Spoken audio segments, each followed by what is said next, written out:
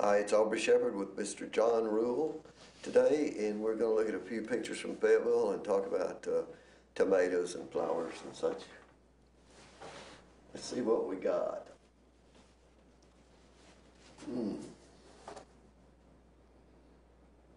Well, if we start off looking at the stream by my house, that's a town branch, and it had flooded, overflowed Friday night. This past Friday night, we're talking on and that's some of the swirling mass of debris that ran over that stuff washes down from Martin Luther King Boulevard down the town branch. These are varieties of tomatoes on sale, excuse me, as plants by a gentleman, Mr.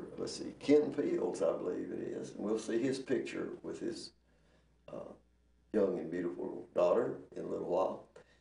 And see, these are hybrids that he's got of all kinds of tomatoes. And he's got pictures of them, and the plants are out there. And I was amazed because I've never looked at this many different kinds. These are from last season? Or well, these are from photos were posted by the boxes there on Saturday. And this is a form of mint, which really has an interesting flavor that he has. Those starts for sale. They're beautiful. Not salvia, is it? It would be in that category. I see. Yeah, I think you're right. There's some.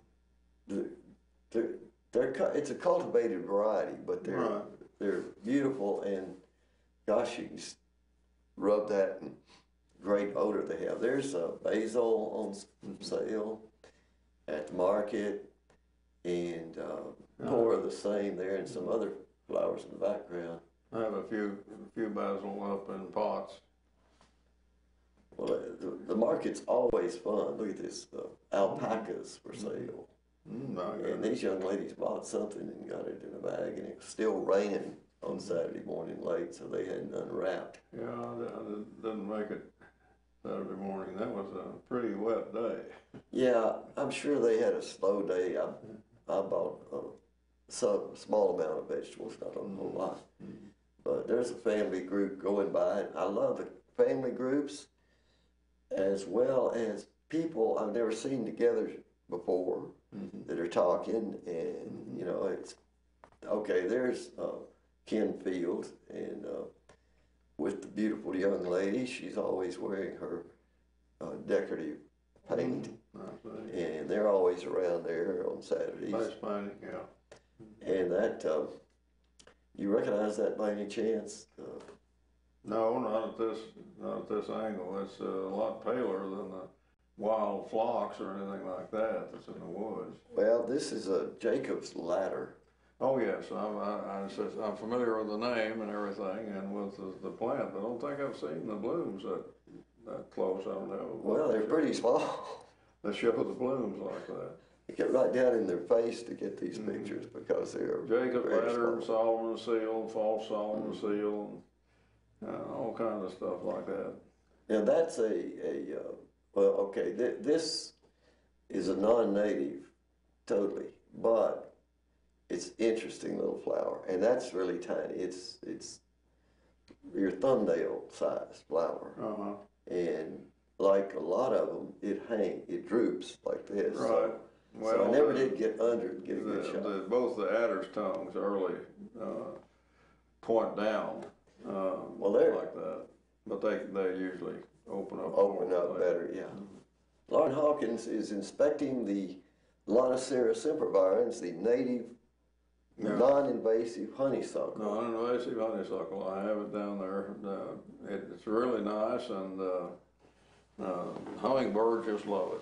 Well, you know, that's what they say, but I seldom stand there long enough and wait for a hummingbird. It's like you just have to come along at the right time. You have to have a pretty good stand, but my two kitty cats used to lie and wait until I noticed what they were doing and scolded them out of there. And they'd get up and run with their head down and very disgruntled back to the house, but they were lying there waiting for those hummingbirds to come.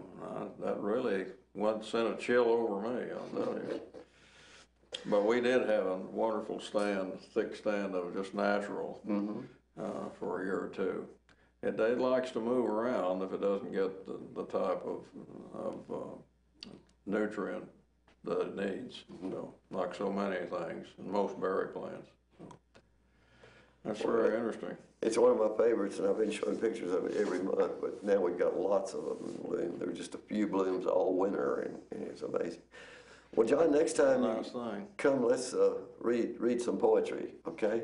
All right, I'll try to have a little outdoor nature observation. Okay, good. In verse.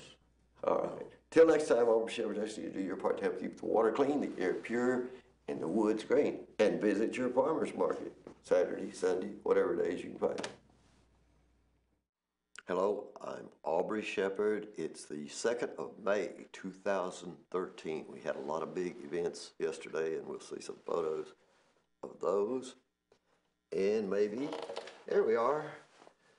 There's Mr. A.G., and Kim A.G. was one of the big organizers for this Buffalo River event at the Fayetteville Public Library. This is after the panel discussion was over. I couldn't get near the front to see the panelists up close. And you see some of the names there. We had a geologist, Mayor Lionel Jordan. We had Sierra Club. We had Ozark Society. We had Audubon, just, you know, Greg Ledding from the state legislature. There's Fru Gallagher there, and with Mr. Kim A.G., and there's the lady who's a realtor. She's wearing her Buffalo River thing. There's Fru and Lauren Hawkins after the event, and there's Joe Neal, and let's see, Terry in the middle, and okay, can't name them all. It's Bike to Work Week, May 12th through 18th, so get out and ride your bike to work if you can possibly do it. Here's some signs from the Buffalo River meeting. Kick the hogs off the buffalo. Anyhow, a lot of the crowd was out in the lobby, including the television camera. I don't remember which channel that was, but they couldn't get inside. These are people in the lobby. There's a monitor out there, and they were watching it. It was about 400 people that came in and out of that room, total probably. And all the chairs were filled most of the time. And there you can see the panel in the background. That's about as close as you could get. And you see some of the old-time supporters of the Buffalo River and some of the young people who care so much about that river that they drove over here from other areas of the state. And Buffalo River Rescue, that's one name for what's going on there. But we had experts and people who just loved it. And a few people came who support the hog farm. And, you know, there's a sign in here that says, yes to hog farmers, but no to hog factories. Soldier's Heart. Well, I'm wearing a shirt today that I got from that CD release. That's Jacob George, and he's got a new CD, and we got to hear him perform a lot. And I have some video on YouTube from that. This is Western Wallflower at World Peace Wetland Prairie. One of the things been in bloom for a week or so, 2 or 3 in some spots there. This is a very special jonquil. I hope it looks as good on your screen as it did to me on my computer screen.